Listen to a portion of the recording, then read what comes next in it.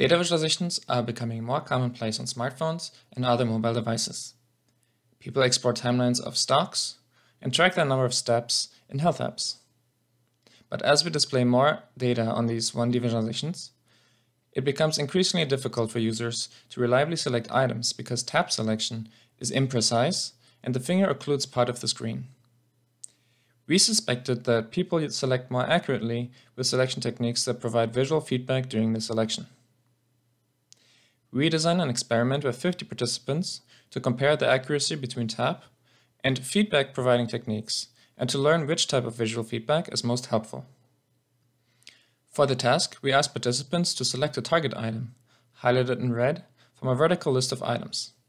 This is similar to common mobile selection tasks, such as navigating a vertical timeline in Google Photos. When users selected correctly, we displayed more items for the next task, making it harder to select correctly.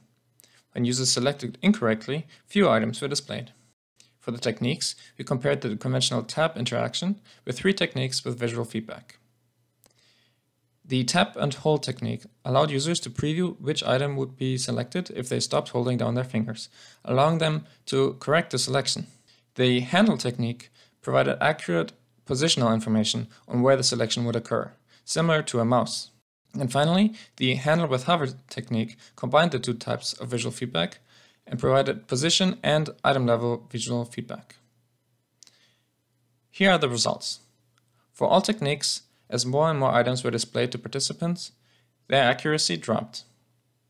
The main finding is that the accuracy dropped much more dramatically for the tab selection than for any of the feedback providing techniques.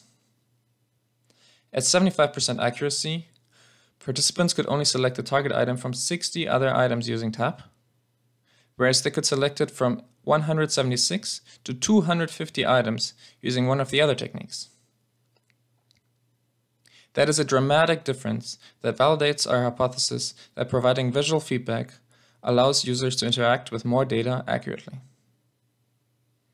Within the 3 techniques with visual feedback, the handle with hover technique that provides positional and item level feedback performed best, but we did not find a significant difference in our hypothesis testing.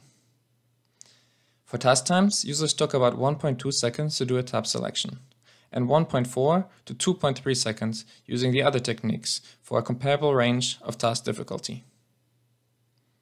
For difficulties that were not reached using tab, participants took up to 3 seconds using the visual feedback techniques.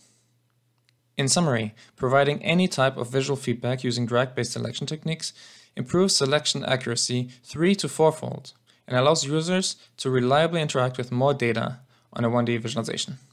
This comes at the cost of a small increase in task times.